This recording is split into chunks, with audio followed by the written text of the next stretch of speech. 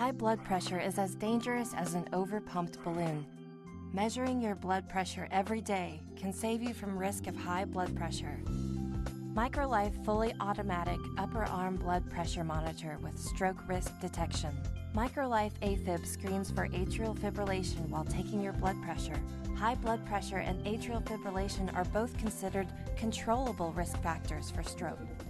If AFib is present during blood pressure measurement, the AFib icon is displayed flashing at the end of the triple measurement.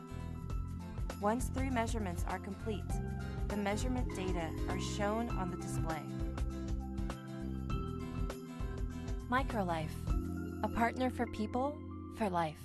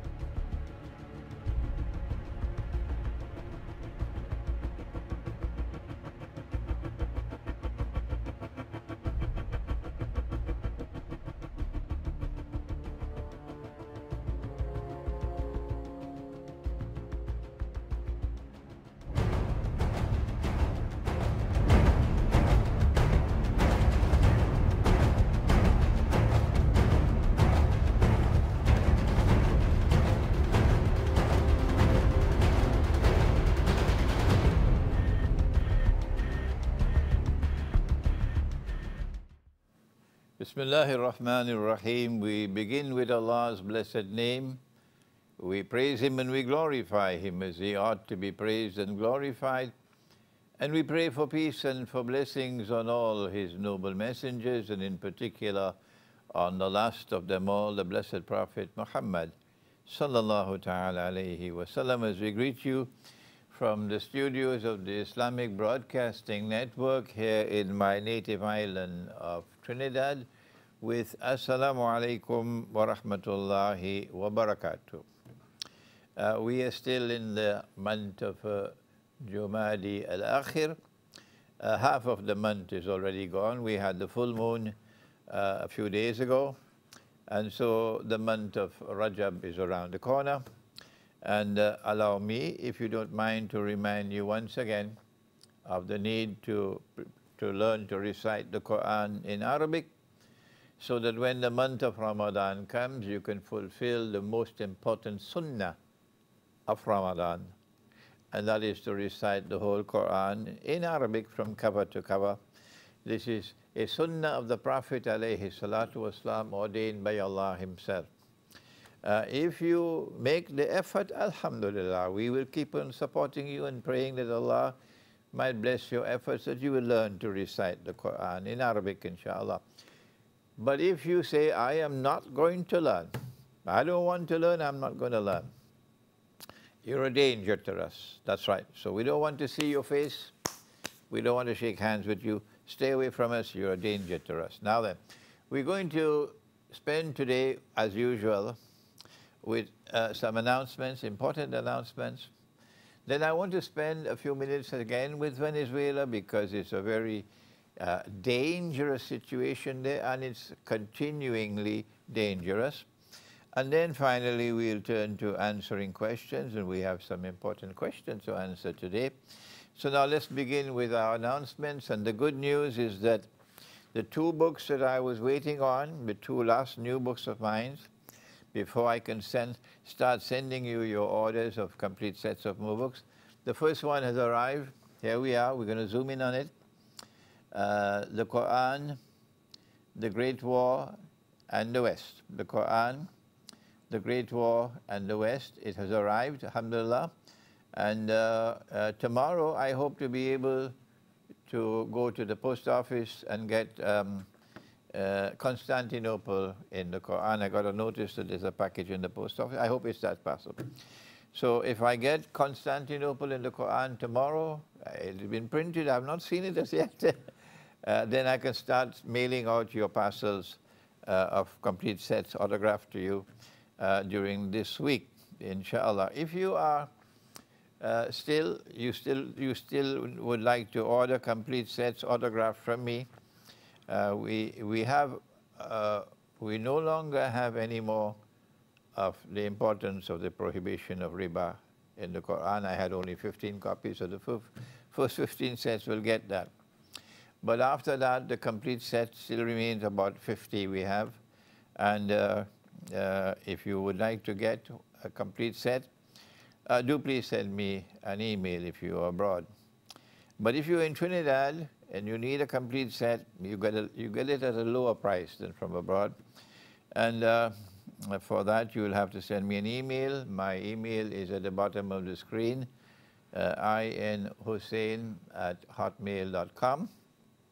Or you can call me on my cell phone, 720-3059. But I'm only giving this telephone number for you who are in Trinidad. Please don't call me from all different parts of the world. I prefer email contact, please, not telephone calls. Okay.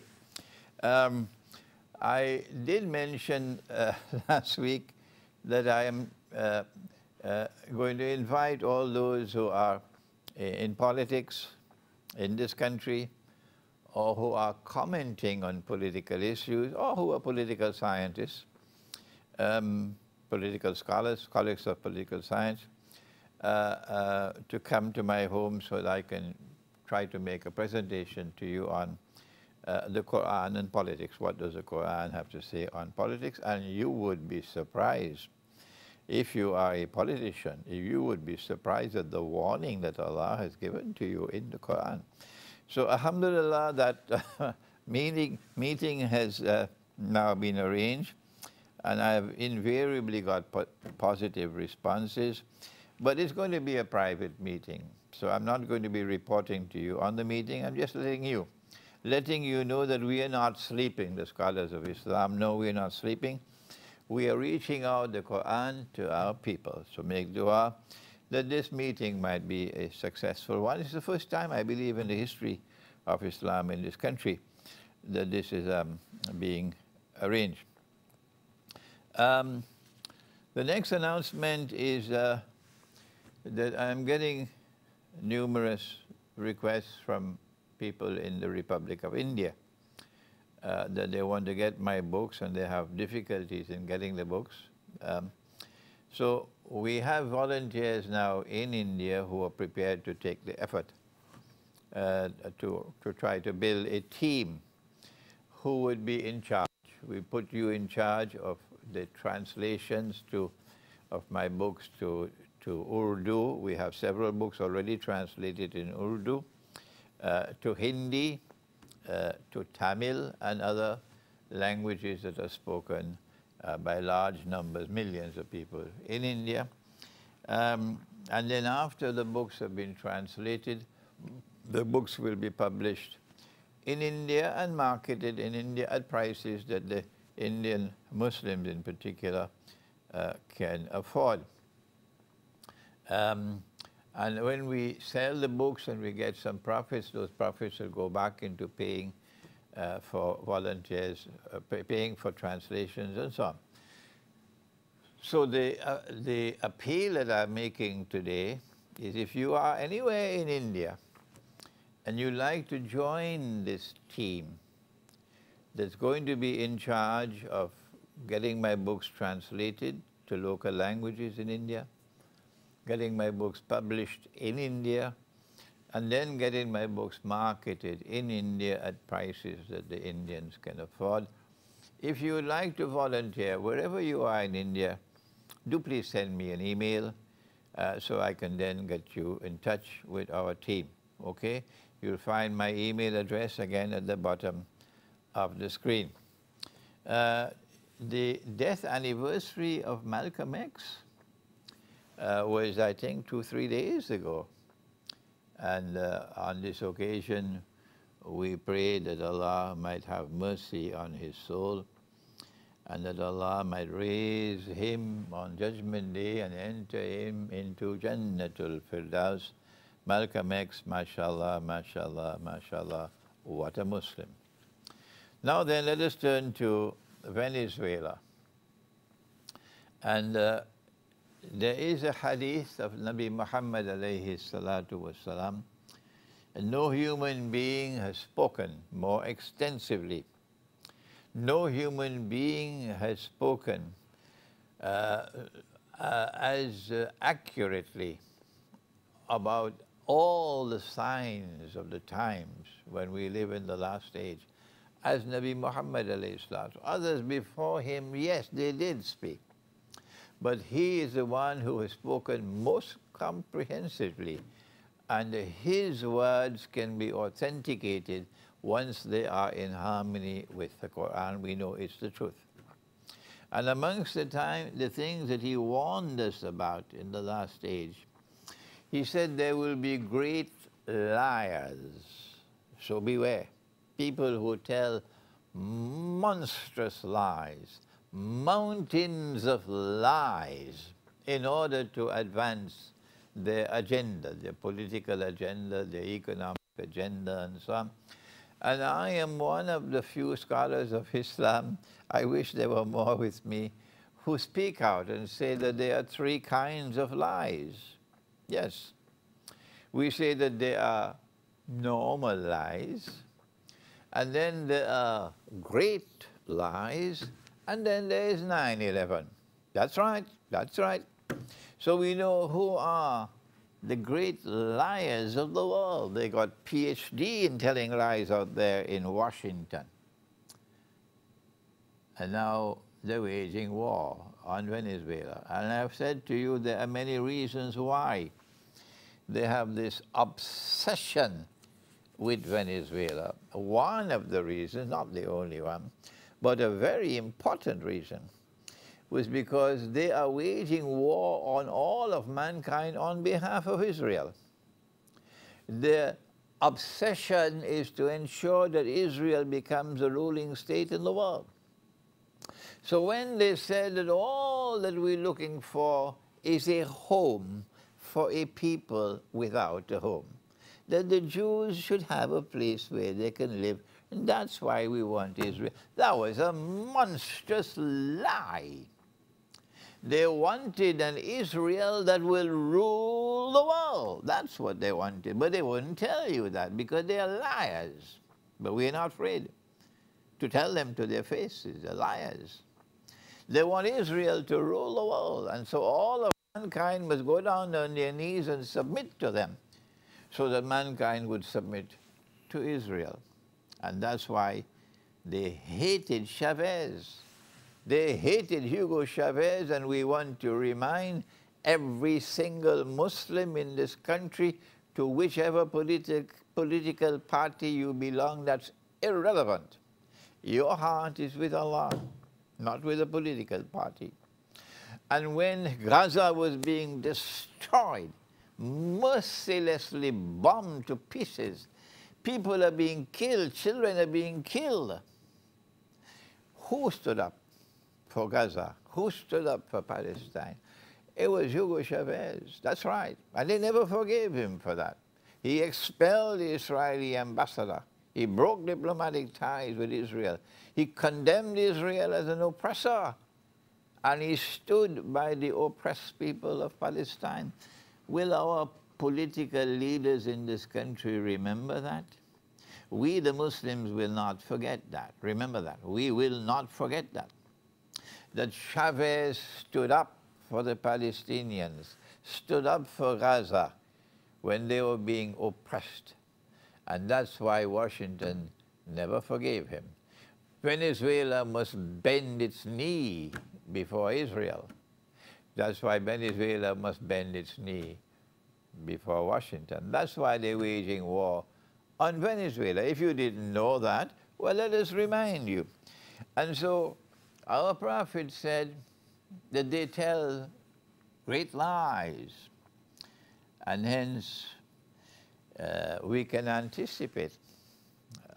It is with terror in our hearts that we speak these words. That who knows, there might be another big false flag attack of terrorism on Venezuela and put the blame on the Venezuelan government. Yes, that's their modus operandi. Yes, but on Judgment Day they will be put before mankind full of shame and disgrace, laden with sin. That's Judgment Day for them. These people who tell monstrous lies. But our Prophet also spoke of something else in Akhirul Zaman. Not just monstrous lies like false flag acts of terrorism in which 9/11 has pride of place. He also said that there will be plague, epidemics, that the Arabs, for example, are going to be targeted with epidemics. Well, they use the word plague. That word is no longer used now. Now the word is used, epidemic. And he said the Arabs are going to die the way sheep die in a plague. So now we know that one of the weapons that they have on Israel's behalf is biological warfare. And who knows? An epidemic breaking out in Venezuela, people dying like sheep, and the need for humanitarian aid, medical aid, and so on. And they use that as an excuse. We have to intervene on a humanitarian grounds. Yes, so let us pray that Allah might protect the poor masses in Venezuela, not the rich who have been profiting from all the oil wealth all these years before Chavez come. Not the middle class who have now become poor and they have turned against him and against the government instead of against the Washington, which has caused them to become poor. No, we pray on behalf of the poor masses of Venezuela, the millions in Venezuela who are permanently poor, and that's oppression. And when Chavez came, then that's for the first time they ever had some economic sunshine. And these people would rather die than return to permanent poverty. And that is the future that comes if Washington succeeds. Millions in Venezuela will have to return to permanent poverty. So we pray to Allah to protect Venezuela from any false flag act of terrorism, monstrously evil false flag act of terrorism to try to bring down the government, or worse still, a biological attack of plague or epidemics to bring about a horrendously evil situation which will demand humanitarian intervention and humanitarian assistance. We know that many countries are already helping Venezuela. But here in this country, perhaps we have many organizations in this country, mashallah, Muslims and many individuals who have been up at the front in engaging relief efforts for disasters and so on in the Caribbean. And perhaps these words of mine might reach them, that these Muslim organizations in Trinidad which specialize in relief efforts should come together and approach the Venezuelan ambassador in Trinidad and Tobago to find out what can we as a Muslim community in Trinidad, what can we do to help our brothers in Venezuela and to show our appreciation for the courageous stand that they took up in support of the Muslims of Gaza who are being bombed. Barbarians were bombing them and destroying them so many years ago. We pray that Allah might bless such an effort by the Muslim community of Trinidad and Tobago to help our brothers and sisters in Venezuela at this, their moment of greatest distress. Now then, let us turn to the questions, and we have enough time today, alhamdulillah, to answer some questions, bismillah. Excuse me. What is the proper response that we should have to all of this information which is now being presented concerning signs of the times which make us so terrified, and Dajjal and so on, and Gog and Magog? what should we do? Well, Moeen, I hope you're listening, Moeen, because they wrote to me about you. You do not leave all your work. You do not leave all the activities that you're connected with work and turn away from it and devote yourself only to worship and to prayer. That's not the way, Moeen. You have friends, you have students, you have relatives, and you leave them all to live like a hermit. That's not the way to respond, Moeen. No. Our Prophet said, Moeen, I hope you're listening to me, because your family wrote to me. Our Prophet said, alayhi salatu wasalam, are you listening? He said, even if it's the last day before the end of the world, and you have a plant to plant in the ground, go ahead and plant it. That's right. Go ahead and plant it.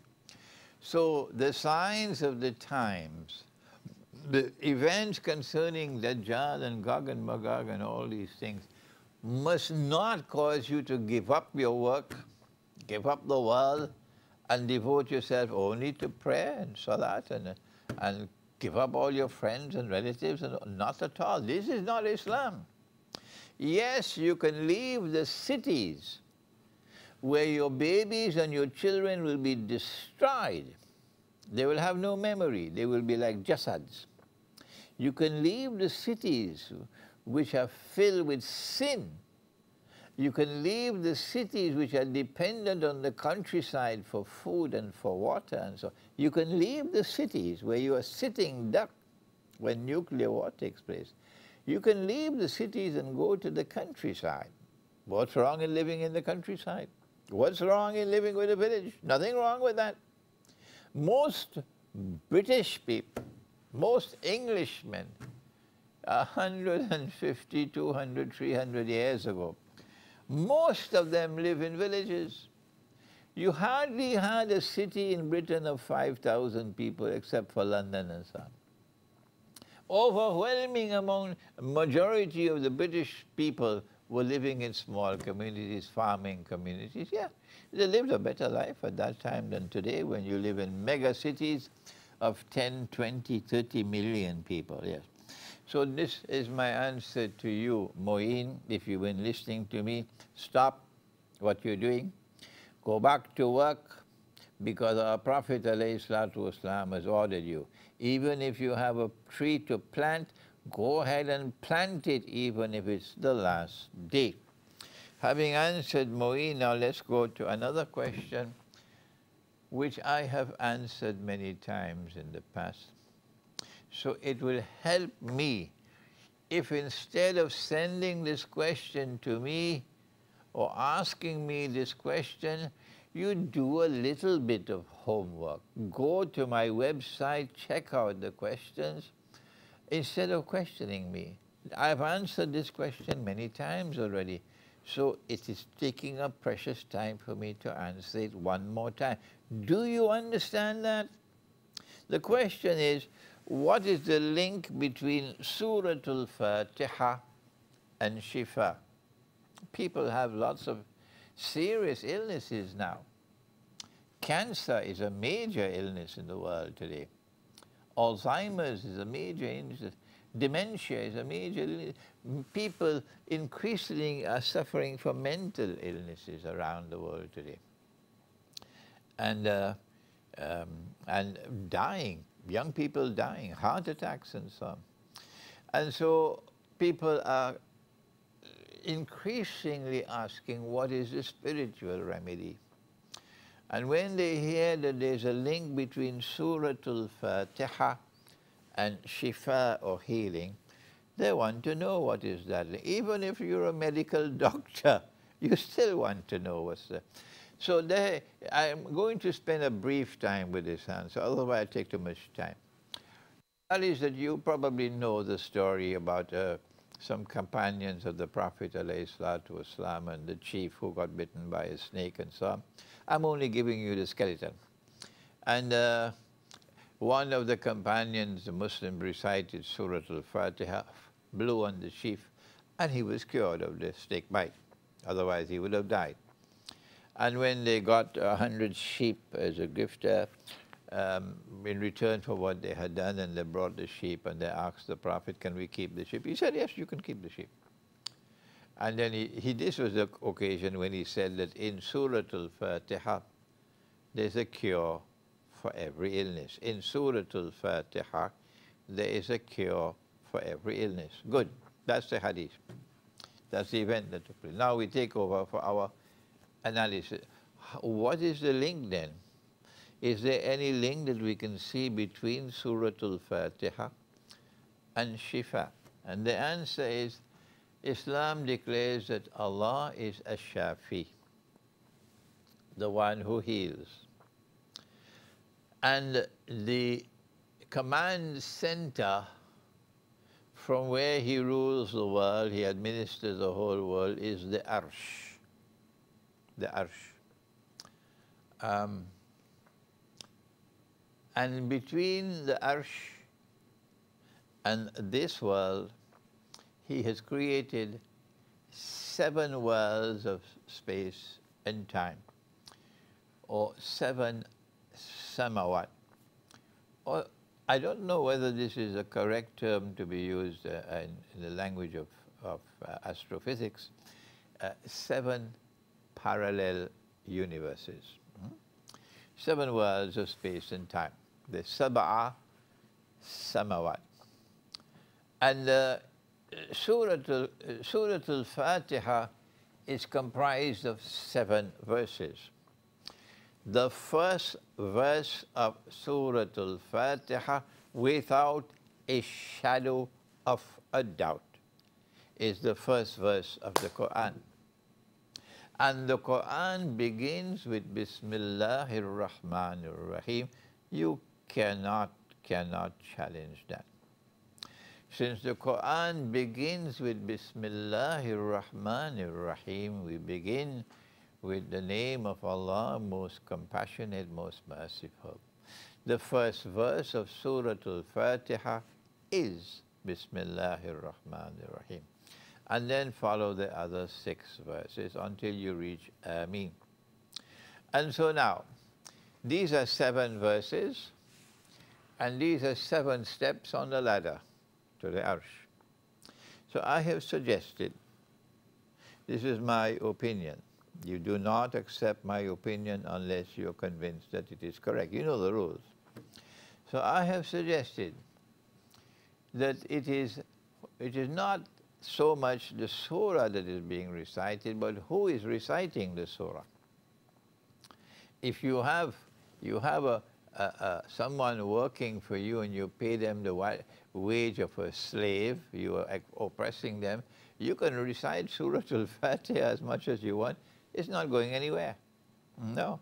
If you are a businessman and you're taking money in an overdraft from the bank, you're borrowing money and interest.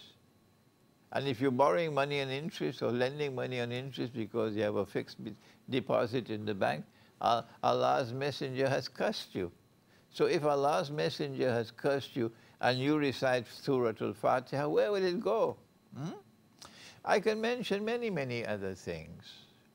But if you are someone with whom Allah is pleased, mashallah, then when you recite Surah Al-Fatiha, if you recite it with this consciousness in your heart, that when I recite Bismillahir Rahmanir Rahim, I'm now in the first sama. Alhamdulillahi Rabbil Alameen, I am now in the second sama. Ar-Rahmanir Rahim, I'm now in the third sama. I like this. And you are ascending. And when you reach Ameen, I am now in the Arsh. This is psychological. Then when you reach to the Arsh and you ask for dua, for shifa, if Allah has accepted your Surah Al-Fatiha, then the Prophet said, alayhi salatu wasalam, this recitation of Surah Al-Fatiha can cure any and every illness. So we must be careful of what the heart has inside of it. If the heart is turned sincerely to Allah. Not the one who says, Sheikh, I can't say that.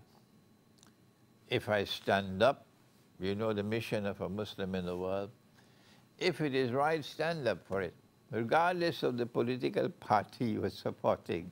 If it is right, stand up for it, regardless of the price you have to pay. If it is wrong, stand up against it. Amar bil ma'roof wa nahi anil munkar. This is the mission of the Ummah of Muhammad alayhi salatu wasalam. Not to be camp followers of this one or that one. لِتَكُونُوا شُهَدَاءَ عَلَى النَّاسِ. We are supposed to be a model unto mankind. And this is how you establish yourself as a model, that when it is right, you stand up for it, regardless of the price you have to pay. Don't tell me, if I do that, they're going to put my name on a no-fly list. If I do that, they'll say I'm a terrorist. If I do that, my business might collapse. No, don't bother about that. Live for Allah. Only those who live for Allah will be prepared to die for Allah. And if you are prepared to live for Allah and to die for Allah, you have power that none can destroy. You will live on forever. Even if they kill you, you will still keep on living. Yes. So these are the people who stand up for the truth regardless of the price they have to pay. Stand up against that which is wrong and evil and oppression and wickedness and a mountain of lies.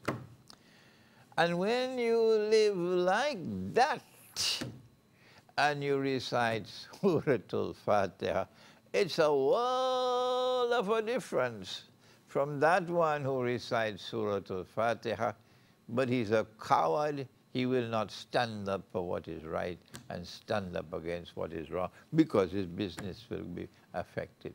When you have that kind of profile, when the heart is turned towards Allah sincerely, and remember what Allah says in the Quran, it is in Suratul Anfal. Listen to what he says. بَعْدَ أَعُوذُ بِاللَّهِ مِنَ الشَّيْطَانِ الرَّجِيمِ. When my teacher used to teach, and I am in the classroom, anytime he quoted from the Quran, I would record it. I had a big book. And when I go back to my room, I go find that verse and study it. That's how I studied with my teacher. So when I quote for the Quran, please take a pen and paper, write it down. This is in Suratul Anfal. And Allah says, وَعْلَمُوا أَنَّ اللَّهَ يَحُولُ بَيْنَ الْمَرْءِ وَقَلْبِهِ. Be conscious of the fact that Allah hovers between a man and his heart. That Allah hovers between a man and his heart. That's how close he is to the heart. He's watching the heart. He's watching the heart to see whether the heart is sincere to him, or your primary loyalty is to a political party rather than to Allah. Then that heart is gone. And so there you are. This is my answer to you. 7 verses in Suratul Fatiha and 7 steps to the arsh, meaning the 7 samawat. And if you have this psychological belief that every time I recite one of the ayat of Suratul Fatiha, I'm climbing one step on the ladder, then when you reach to the arsh and you say Ameen and you make the dua, may Allah accept your dua and give you shifa. Now then, next question. Bismillah.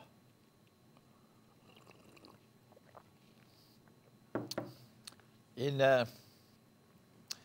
my last session, I responded to the crucifixion, and I shared with you a verse, a verse of the Quran.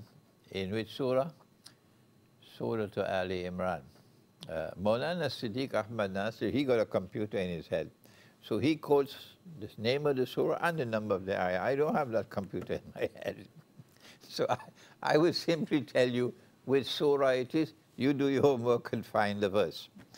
And in that verse, Allah is speaking to Nabi Isa alayhi salam, speaking to Jesus, at the moment when they are about to try to crucify him. Jesus doesn't know what's going to happen. So Allah is saying to him, this is what's going to happen. And we know they did not kill him, number one. We know they did not crucify him, number two. We know that Allah made it appear like that, number three. And then Allah says, "Oh Jesus, I'm going to take your soul and I'm going to raise you unto myself.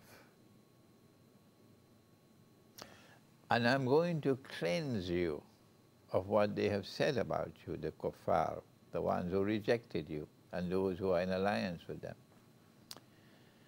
And then he says something more. وَجَاعِلُ الَّذِينَ اتَّبَعُوكَ وَجَاعِلُ الَّذِينَ اتَّبَعُوكَ فَوْقَ الَّذِينَ كَفَرُوا إِلَى يَوْمِ الْقِيَامَةِ ثُمَّ إِلَيَّ مَرْجِعُكُمْ فَأُنَبِّئُكُمْ بِمَا كُنْتُمْ فِيهِ تَخْتَلِفُونَ. Oh Jesus, I'm going to cause those who follow you. Do we follow him? Wake up. Think. No, we follow Nabi Muhammad alayhi salatu wasalam. Allah says in the Quran, He says, "In kuntum tuhibbun Allah," if you love Allah, fattabi'uni, then follow me, Muhammad alayhi salatu wasalam. Yuhbibkum Allah, Allah will love you. So we are an ummah and we follow this Nabi. Yes, we believe in that Nabi and that Nabi and that Nabi, yes, but we don't follow them. We don't belong to their ummah. We belong to this ummah. We follow this prophet. In the grave, we're going to be asked, which is the prophet you follow? And our answer in the grave will be this prophet, Muhammad alayhi salatu wasalam. So Allah is saying those who follow Jesus, not those who follow Muhammad. Those who follow Jesus. وَجَعِلُ الَّذِينَ اتَّبَعُوكَ, and I am going to raise those who follow you. فَوْقَ الَّذِينَ كَفَرُوا, I'm going to raise them above and dominant over those who have rejected you, who are the Jews, those who support the Jews, the Christians who support the Jews, that's the Judeo-Christian Zionist alliance, which has NATO as its military arm, which gave to the world Britain as a ruling state and gave to the world the United States of America as a ruling state. Allah says, I'm going to raise those who follow you above them, above NATO. And when I do that, you will remain in that, they will remain in that position of dominance and superiority over them. إِلَى يَوْمِ الْقِيَامَةِ, until the end of the world. And you tell us that we Muslims want to rule the world? What nonsense. That's not the Quran. The Quran does not say that this ummah wants to rule the world. No. The Quran says that those who follow Nabi Isa alayhi salam, Jesus, will be raised above and dominant over those who are opposing him, which is today the Jewish Christian Zionist alliance.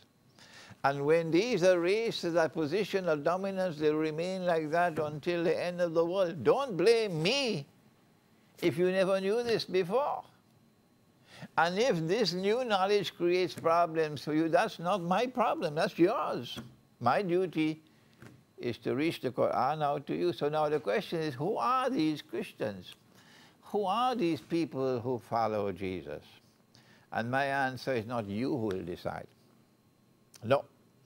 And your Maulana will not decide. No. And your Jamaat will not decide. You will not decide who are those who are following Jesus and who will be raised into that position of dominance. It is Allah who will decide, not you. He will decide, not you. Shall I shout it again? So don't come with all your rigmarole arguments and this and that and the other. It is Allah who will decide. And my perspective is Allah has already shown us. Because today, Russia leads the Orthodox Christian world, where a man can never marry another man and get a marriage certificate. And in a brief space of time since the collapse of the Soviet Union, the godless Soviet Union, and the chaos which followed the collapse of the Soviet Union, in this brief span of time, maybe just 20 years, Allah has caused Russia to rise so quickly and so unexpectedly. Today, Russia is the dominant military power in the world. And Russia has said to the United States, we can destroy the United States of America. In half an hour, we can destroy the United States. I have therefore, I have identified the people whom Allah is raising to that position of dominance, and I can see it before my eyes, but you cannot see it. You who have this hatred for the Russian people, and you who are supporting the Ottoman people until you enter into Jahannam with that foolishness of yours. The Ottoman Empire, which for 600 years waged bogus jihad on the Orthodox Christian, but you can't see that, and you're only criticizing me. Well then, why don't you read my book, Constantinople, in the Quran? Yes, if you have the stomach for truth. When you read my book, Constantinople, in the Quran, then you will see where Allah is helping them, the Orthodox Christian world. And that's why I devote so much time to Belgrade and to Moscow and to the Orthodox Christian world. And I hope and pray that the Muslims in Bosnia, the Muslims in Serbia, the Muslims in Macedonia, the Muslims in Albania, the Muslims in Kosovo, I know you love me there. Yes, I know that. But you cannot understand because you have 600 years of brainwashing behind you. That these are the people whom Allah has chosen as recognized as following Jesus, and they are being raised now before our very eyes. Before Allah changed the Qibla, we followed the Qibla in Jerusalem. That's right, that was our Qibla. And then Allah changed the Qibla, Allah gave us a new Qibla. But their Qibla still remained valid for them. Did you know that? Would you kindly read my book, Methodology for Study of the Quran? Yes, read that book, please, and you will see. Where in the Quran, Allah says that's still their Qibla. They must follow their Qibla and you must follow your Qibla. You must not follow their Qibla, they must not follow your Qibla. You want to bring a new religion in the world? There's only one valid Qibla in the world. That's a new religion, that's not Islam. No, they still have their Qibla. That's right. And we have our Qibla. And it is the people whom Allah will choose. He will recognize them as the people following Jesus, and He will raise them. Whether you recognize them or not as the followers of Jesus is irrelevant. I'm sorry to have to shout like this, but some people still can't understand, they can't think. It is not you who will decide who is following Jesus. Not you, not you, not you. Allah will decide. If you are deferring, you disagree with Allah, take your problem with Allah. No, not with me. Tell Him, I defer with you. Yes, what can we do now with such people? These are the Christians, the Orthodox Christian world, whether you like it or whether you don't. It is the Orthodox Christian world which was in Constantinople. That Constantinople, which remained faithful to the Sabbath. They didn't go fishing on the Sabbath. And this Christian world went fishing on the Sabbath day. And Allah cursed them, Kunu kiradatan khasi'in, be apes despised. So you see them like apes, publicly naked. And you see them like apes with a preference for bedroom life in public. That's the Orthodox. That's the Western Christian world today. And if you're living in the West and you can see this, it's time for you to get out of it. Get out of it. Now then, next question.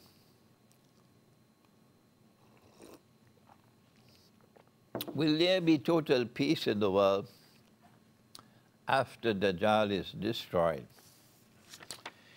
There will be a period of peace and justice in the world. That's right.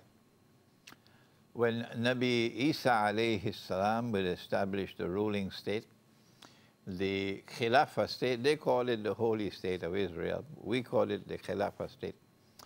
A successor state to the Holy Israel of Sulaiman alayhi salam. A successor state. And we will have a Khilafah state in Mecca, and Imam al-Mahdi will rule over us. And there will be justice in the world. Yes, there will be justice in the world. When Nabi Isa alayhi salam, when Imam al-Mahdi dies, Nabi Isa alayhi salam, Jesus will still live. Then after he dies, what happens after that is that the world will again return to, there will be no believers in the world. Allah will take away whoever has even a grain of a mustard seed of faith in the heart. You'll be taken away from the world. And so only those will be left on the face of the earth who have nothing, no faith in their heart at all. So if at that time you see the Maulana with his hat and his beard and his very nicely dressed and so on, and he's quoting the verses of the Quran and so on, at that time you will know he doesn't even have a grain of a mustard seed of faith in his heart. That's the world at that time. Next question. What evidence do you have that the Khilafah state will return? How will the Khalifa be selected? And who will select the so-called Khalifa? This is the question. The Quran in Surah An-Nur, which is an ayah that I have to spend more time explaining. وَعَدَ اللَّهُ الَّذِينَ آمَنُوا مِنْكُمْ وَعَمِلُوا الصَّالِحَاتِ لَيَسْتَخْلِفَنَّهُمْ فِي الْأَرْضِ كَمَا اسْتَخْلَفَ الَّذِينَ مِنْ قَبْلِهِمْ إلى آخر الآية. That Allah has made this promise that He's going to bring back the Khilafah state. Oh yes, that is there in Surah An-Nur. The Khilafah state will return for us with Imam al-Mahdi. Our Prophet has given this prophecy. But the Khilafah state will return for our Christian brothers and sisters when Nabi Isa alayhi salam return, and he is their Khalifa. Okay? We don't have to choose the Khalifa because Allah has chosen him. He's the Imam al-Mahdi. They don't have to choose the Khalifa because Allah is sending back the Nabi, the Prophet. Bismillah. Although you did not touch, this is the seminar on Dajjal that I had in Birmingham on December 16th. We're going to repeat that seminar on Dajjal here in Trinidad. I hope to be able to make the announcement soon. I believe it's going to be December the 28th. It'll be an all-day seminar Saturday. So if you're flying in from, you shouldn't come from Britain. If you're coming from the United States and Canada, then you have the next day, Sunday, to fly back home. Take a note of that. I'll confirm it soon, December the 28th, an all-day seminar on Dajjal here in Trinidad. Although you did not touch on the hadith of Tamim ad-Dari, the question is, why did Dajjal speak of all those signs when his primary identity is that of a liar? Allah subhanahu wa ta'ala conveys information through visions. So this was a vision granted to Tamim ad-Dari. a true vision comes from Allah. Our Prophet said that Nabuwa or prophethood is comprised of 46 different parts. When I am gone, he said, nothing will remain of prophethood other than ru'ya sadiqa and ru'ya saliha. The ru'ya is primarily a vision, but could also be a dream. A vision conveyed in a dream. Visions which are true and visions which are salihah, good, virtuous. And these visions have been coming constantly to the world. Nabi Sulaiman alayhi salam is granted a vision, and he sees someone sitting on his throne, and he's so terrified by what he sees because he recognizes that fellow, that he wants to inherit my kingdom, and he is terribly, terribly, terribly evil. It was a vision. And Nabi Sulaiman alayhi salam immediately made the dua that no one should be able to inherit my kingdom after me, so that holy Israel will collapse when I die. And that's exactly what happened. That was a vision. Nabi Ibrahim alayhi salam has a vision in which he sees himself sacrificing his son. But when he attempts to sacrifice this, Allah says, no, no, no, I never asked you to sacrifice your son. Human sacrifice is not a part of this deen. No, you have accepted the sacrifice in your heart. That's what I wanted. The sacrifice of the son is something which will take place in Akhiru Zaman. Which son it is? The Quran does not tell us. The Quran is silent on the subject, and when Allah is silent, I am not going to open my mouth. No, when Allah is silent. Nabi Muhammad alayhi salatu wasalam, he identified the son as Ismail alayhi salam, but the Quran is silent. So in Akhiru Zaman, the seed of that son is going to be sacrificed. Yes? So now look in the world and see which one. Is it the seed of Ishaq which is being sacrificed, alayhi salam, or the seed of Ismail alayhi salam? The Arabs are being sacrificed, of course. It's the Arabs who are being sacrificed. And so what Tamim ud-Dari experienced was a vision. And it is Allah who conveyed that vision to him. Dajjal had nothing to do with it. Allah gave it to him. Question: is there an alliance or a collaboration between Dajjal and Shaitan? Bismillah.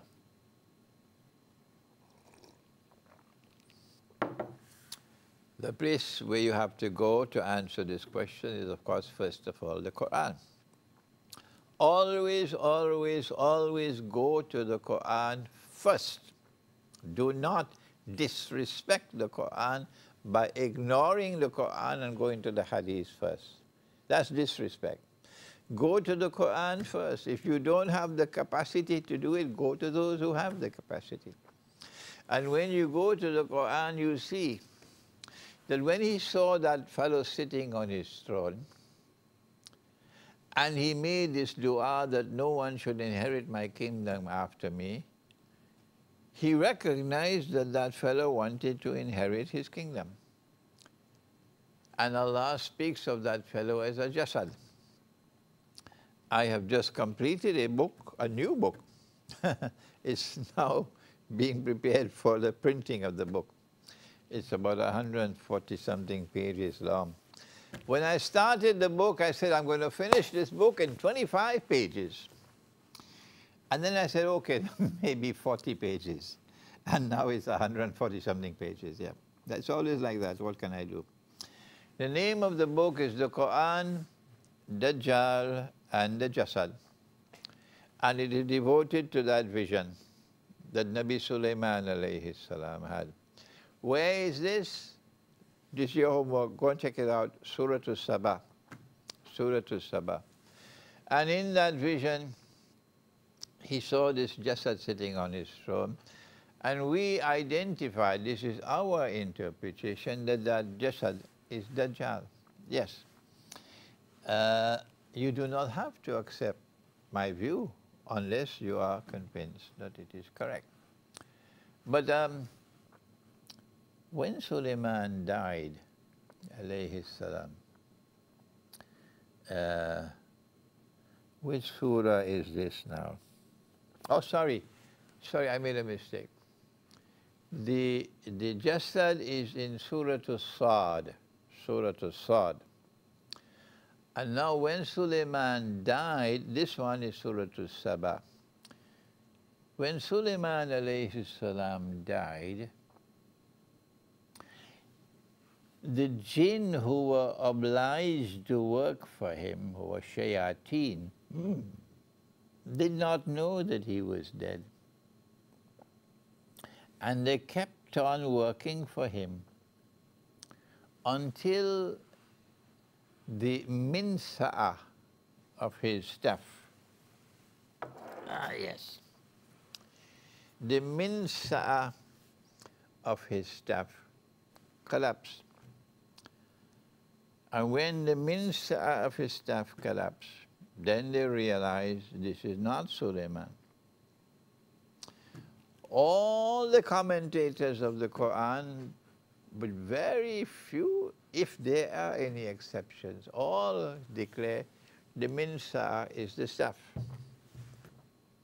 So they all say that he died while sitting perhaps on his throne, and he was holding on to his staff, and the dead body remained on the throne for all this time, holding on to the staff, until Dabbatul Ard came and started to consume the staff, and they say Dabbatul Ard is like termites.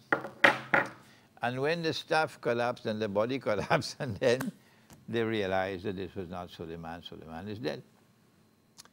Well, my response to that kind of explanation is crick crack the wire bend, and that's the way the story ends. That's nonsense for me. No. When Sulaiman alayhi salam died, the reason why they did not know he was dead was because they saw someone sitting on the throne holding on to the staff. That's right. That was Dajjal. And since they did not know he was not Sulaiman, they kept on working for him. That is the relationship between Dajjal and the shayateen. And up to this moment, as I'm speaking, they're still working for him.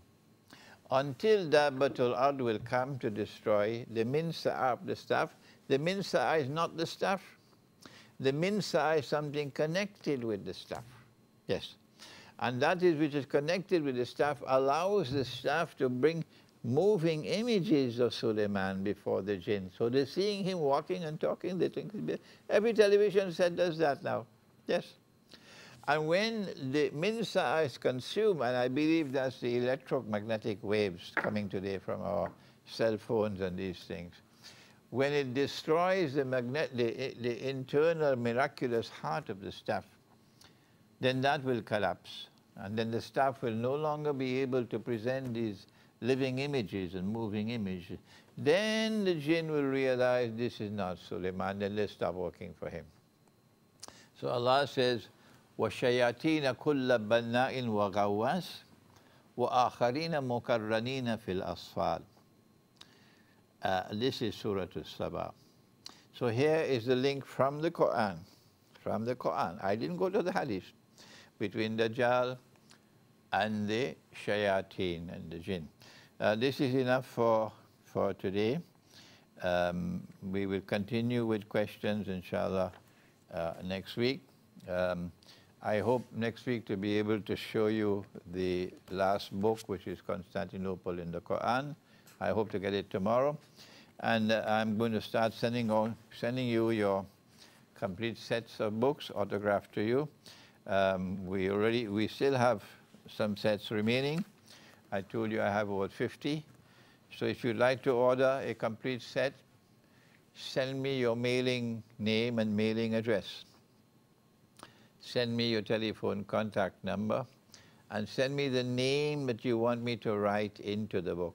I'll put all of this on one book, and then for all the rest of the books, I'll simply sign them, put the place and put the date. Thank you very much. Wassalamu alaikum wa rahmatullahi wa barakatuh.